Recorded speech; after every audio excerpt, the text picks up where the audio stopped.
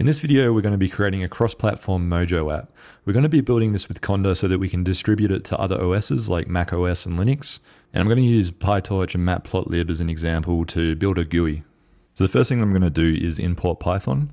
And I'm going to create a main function that raises. So if anything goes wrong, it'll just print the error and exit the program. I'm going to import PyTorch and create a linear space. So there's going to be 100 values on the x-axis between 0 and 10. Then on the y-axis, we'll get the sign of the x-axis, and we'll create this plot function. So it's going to be a def so that we don't have to handle all the Python objects that get returned.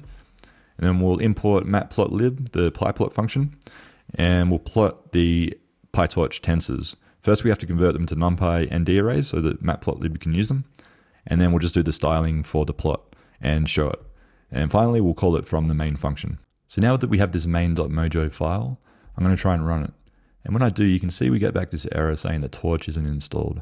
So to fix this, we're going to create a README so that other users can follow along with the guide. I'm going to have a link to this in the video description as well. When you open it up, it brings up these 3 different options for your operating systems. So because I have Mac OS, I'm just going to copy this into my terminal and run it. Now Conda is going to install. You can see it's installing to my home directory here, so you don't need to use sudo to run any commands. And then one very important thing you have to remember after it's finished is just to init it. So I usually put the -- all on the end so that it goes to every one of my shells. So you can see all my shells like bash and ZSH have been updated. So now when I restart the terminal, you can see that the base environment's activated. And then I can echo Conda prefix, and it will show you which environment's running from Conda. So now that we've installed Conda, we can create an environment and install the dependencies. So I'm going to call this Mojo plotter, pin Python to 3.11. So this will give us access to a new Python binary and a libpython to link to from Mojo. And then we'll install PyTorch and Matplotlib as well. Now you'll see that this will install all the dependencies for us, including the system libraries, so we don't have to install those with our system package manager, and also the Python libraries too. So you can see PyTorch 2.0.1 is going to get installed. So we'll run that. And now we can activate the environment and then run the program. And you'll see this window will pop up. So this works cross-platform. It'll work on Mac OS, Linux, and Windows. And you have all these tools that you can use so you can move around, zoom in, and save the file to disk. So it's a really nice way to be able to share a cross-platform application. But to be able to share it, there's one more thing we need to do. So we'll go conda env export. And then this from history exports just the stuff that we've installed explicitly. So now we can bring that up, environment.yaml. And you can see the 3 dependencies that we installed are there, including the pin Python. This prefix, you can get rid of this so that other people can install it. Now that we have this environment.yaml file, I'm going to show you how to install it. The first thing I'm going to do is I'm going to put this prefix back in to show you that if someone forgets to take this out, that you can still install it to a different location. So you can go conda env create and then from file and then put in the environment.yaml and you can change the name. So if I put in name Mojo test, then it's not going to use this name up here and it's not going to use this prefix. So we'll do that. And then we can activate it. So we go conda activate Mojo test.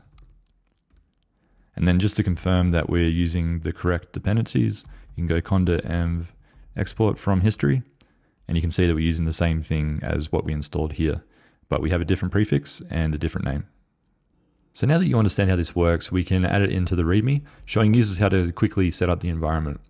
And then the other cool thing that we can do is whenever we activate the Conda environment, we can make it so that Mojo links to the correct library. So I've added this into this command here, which will work on Mac OS and Linux.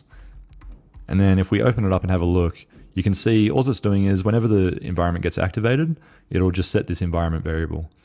And then likewise, whenever the environment gets deactivated, you can make it so that it runs this. So it'll unset Mojo Python library.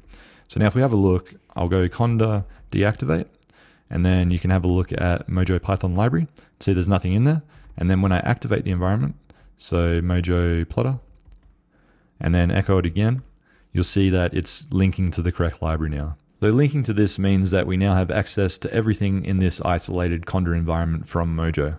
So the last thing we'll do is we'll just add that to the README, showing how to activate the environment and then run the program.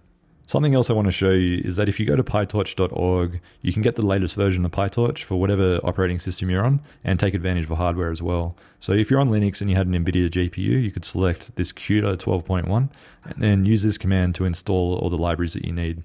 Because we're on Mac, I'm going to select Mac and default and then just copy this command here. Now back in my terminal, I'm going to create a new environment and install Python 3.11 into it. It's going to be called Mojo Plot and Mac. So now I'm going to activate the environment and then paste that command in that we got earlier. So you can see it's using the Conda channel PyTorch now to get the latest version. And you can see that here in PyTorch, we got PyTorch 2.1. We'll install that. And because we're building this specifically for Mac, now we can export the entire environment. So we'll call this environment macOS arm.yaml.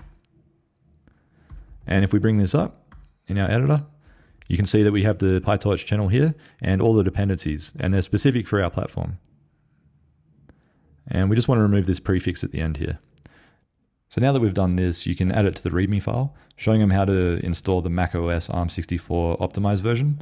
And then you can imagine if you're doing this on an NVIDIA GPU, you could also run the same steps, go into the PyTorch website, copy the command, create the environment, and then create the environment.yaml file and show them how to activate it. Thanks for watching, and if you want to see more of this type of content, please like and subscribe. Thank you.